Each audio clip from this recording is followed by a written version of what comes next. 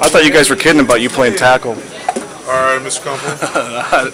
No. No, they weren't. Real? What was it like?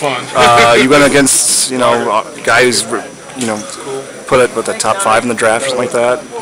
Yeah. Something like that. Something. What was that like for you?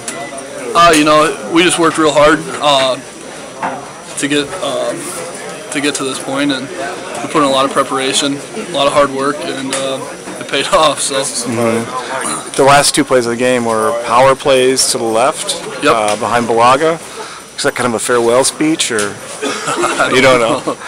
What now? Next year's offensive line, if Dace comes back, if Bulaga comes back, you guys are going to be. There's going to be a lot of eyes on you guys because you guys could have a lot of new guys.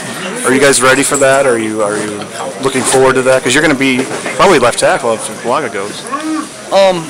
We're just we're going to lose some seniors, but we got people that are ready to go, step up, and it's a lot of work, and we're ready to get back at it. I feel like I am, but it's just a lot of hard work and work as a team. Did you weigh in? Are you about 280 still? You don't look good, but I don't know. Over break, I kind of jumped up a little bit. I'm about 290. Where do you want to be next year? Wherever. Do you think you can gain a lot more? Possibly. I really don't know. Do you feel like you have to? No, I don't. Whatever Doyle. I trust Doyle, so whatever he wants me at, I'll follow what he wants. So. Would you want to be left tackle next year? If it works out. I'll play. Hey, you know me. I'll play wherever they want me to. Okay. Just help out the team.